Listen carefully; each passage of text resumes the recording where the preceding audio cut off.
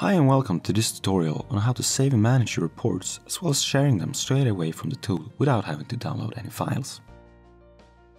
I'm going to start off with creating a report I want to save for later use.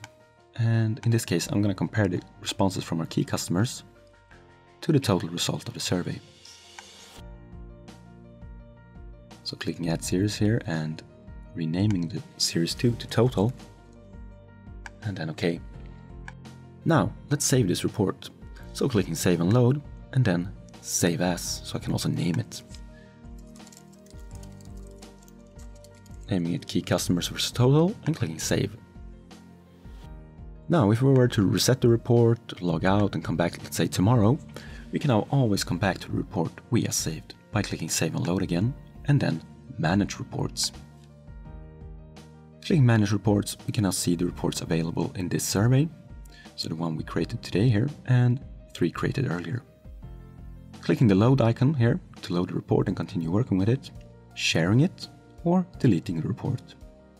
So let's load this to continue working with it. Real easy. Now let's say I want to share this to the head of sales. I click the share button and we can now share it in 2 ways, either by generating a link that we copy paste or sending it out via email straight away from the tool, entering a subject, message and email address we want to send this to. When sharing the reports we can also allow filtering, which means that the people that receive this link will be able to do their own filtering after they receive it. We can also set a limit on how far they can filter to guarantee the anonymity for the respondents. Setting a limit of 5 means that you won't be able to filter on less than 5 responses. Clicking Generate Link, you can then copy paste it, open up a new tab and go to the report. And view the result and continue working with it as well.